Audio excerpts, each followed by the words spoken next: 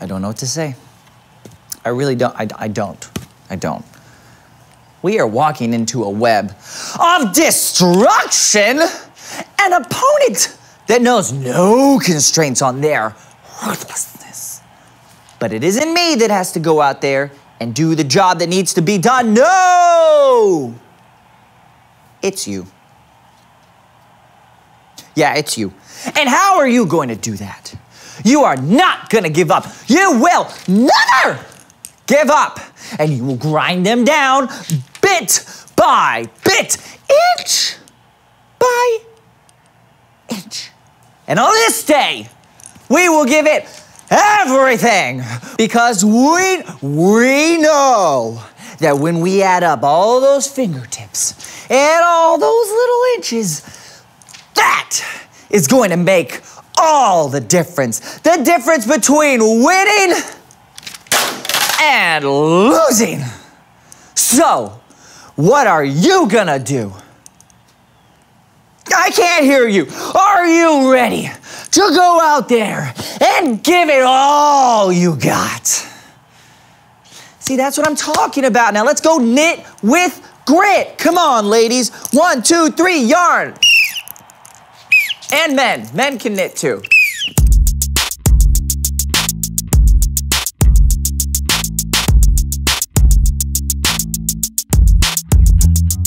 Hello everyone, I'm Brandon. And I'm Lawson. And welcome to the So-and-So Show. And what have we been talking about this month, Brandon? Grit.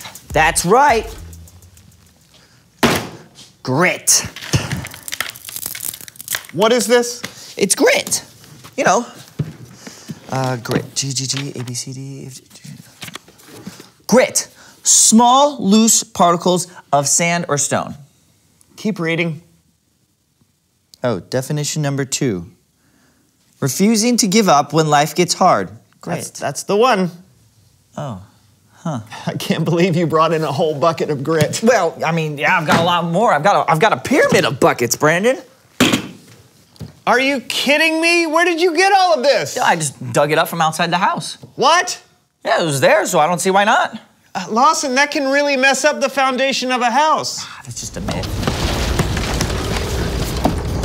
What was that? Lawson, I think the house is sinking. No, it's not. No, it is. We're on a little bit of an angle right now. Nuh-uh. Yeah, what?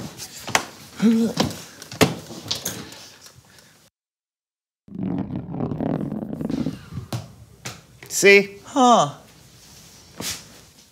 Well, I mean, you know, we have all this grit. We might as well do something with it. It's time to make grit castles.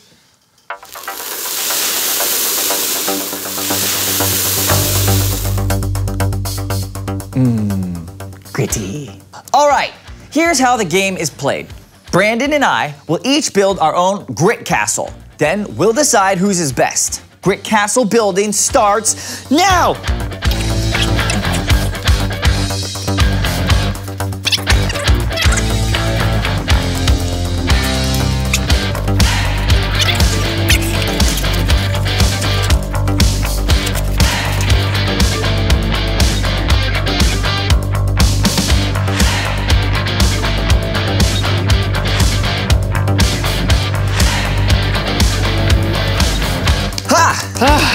Not bad. Yeah, not bad at all. Yeah, you really stuck with it. Yeah, I did.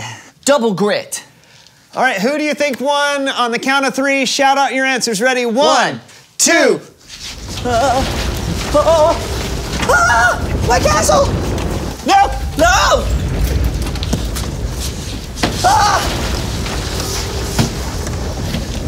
My grit! Lawson! Wow. I'm really glad we glued everything down back there. What? It's fine. I think it just leveled itself back out. Okay, bye, Brandon.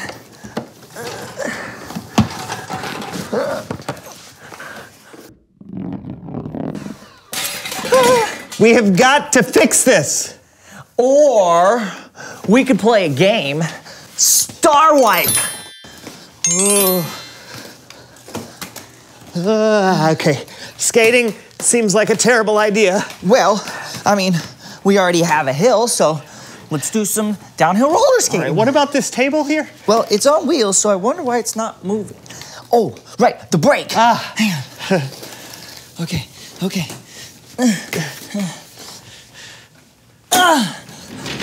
Oh no!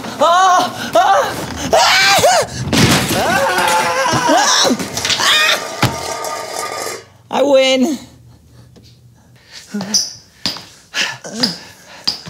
Please welcome someone who knows stuff.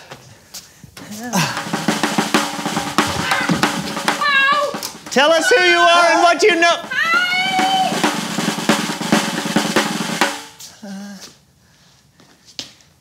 Guess we're not doing an interview today.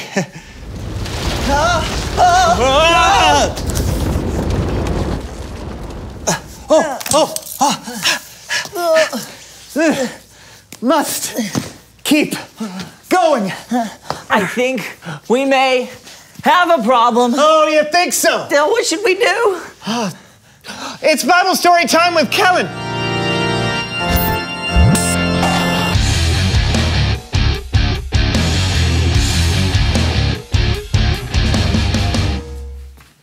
Hey guys, listen, unfortunately something has come up and I can't be with you all today, but don't worry, everything's fine. And I don't want to leave you all high and dry. So I asked my good friend Cameron and he's gonna take over for me today. All right, take it away, Cameron. Hey fellas, whoa, what is going on? The basement is sinking on one side. What? Why? Long story. He dug up the ground from underneath it. Why? Don't ask. Great. Oh, hey, you think you could take it away and we'll see if we can get this fixed? You sure? Absolutely. All right.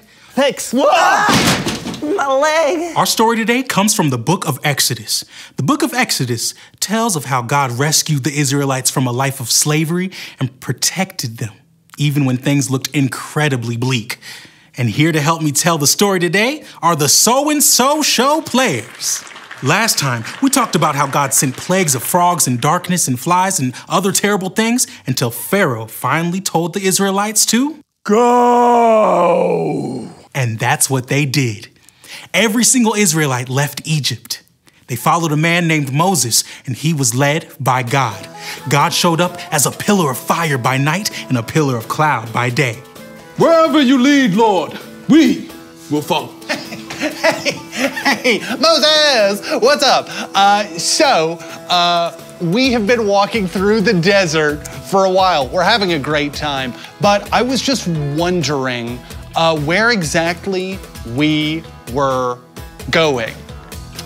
We're following God. Yeah, right. The cloud. Cool. Yes. Yeah. Here's the thing, though. We are approaching the Red Sea, right? And, it just occurred to me, we didn't bring any boats out of Egypt. Oh, crazy. So, you see my issue? The Lord will continue to show us the way. Yeah, all right. Cool. Great talk. I feel good about this. I don't feel good about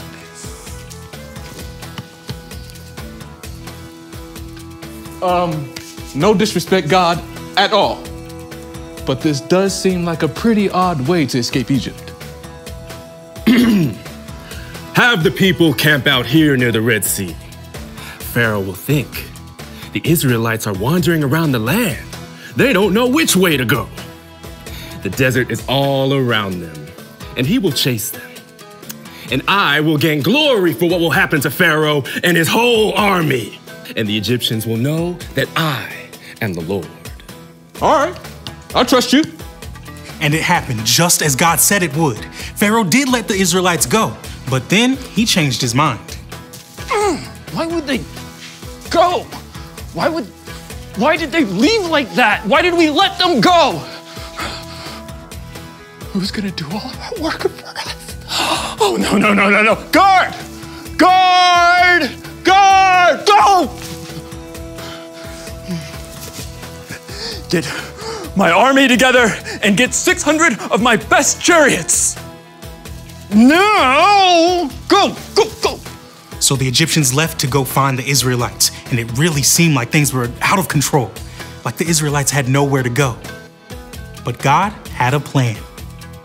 Hey, Moses.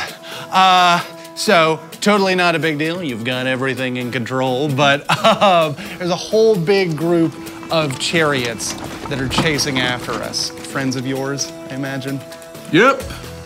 That's the Egyptian army, all right. That's the Egyptian army, all right. What? What? Did you lead us out here to die? Well, What? Were there not enough graves in Egypt, huh? I mean, it would have been better for us to stay in Egypt and die than it would have been for us to come out here into the desert and die. I hear you, and your complaint has been lodged. But seriously, don't be afraid. Just hold on. The Lord will fight for you today. Just be still. Okay. Be still.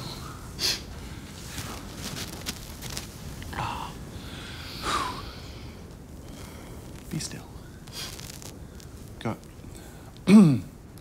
Be still. Psst. What? Echelon. Be still.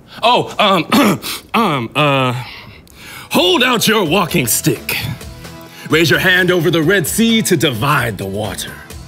Then you all can cross on dry ground. Yeah, right. Sure, of course.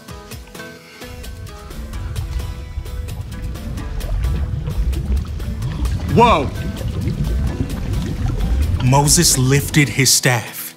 Then God made the wind blow all night so that it created a wall of water on the right and the left, with dry land in the middle for the Israelites to walk on. Whoa! Yes! Whoa! Everyone, let's cross! The Israelites crossed the Red Sea on dry ground. When the Egyptian army arrived, they followed the Israelites through. Come back to me! Come on! When the Israelites had reached the other side safely, God said something else to Moses. Last one out. That was cool. Reach your hand out over the sea, and the waters will flow back.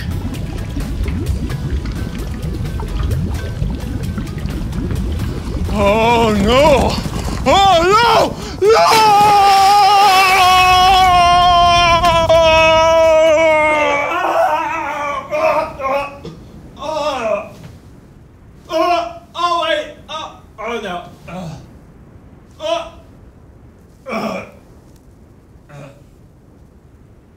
Our Lord did it! Hooray! The end. Give it up for our so-and-so show players. Oh, looks like you're back to normal. Oh yeah, I just dug a hole on the other side and it all leveled out. I'm not sure if that... You know what? Never mind. The Israelites, they had to have been scared. Absolutely.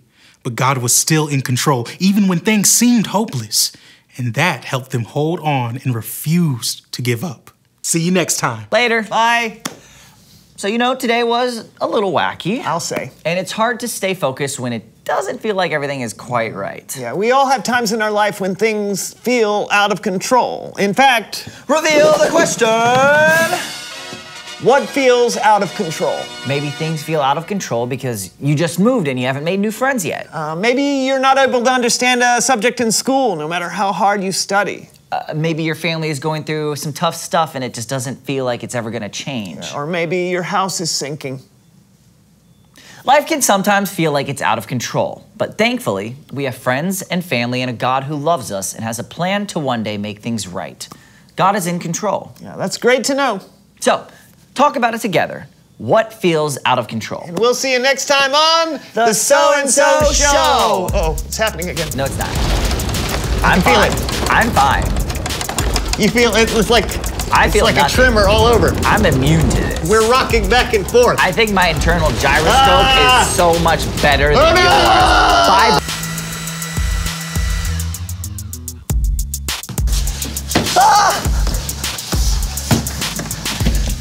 My grit!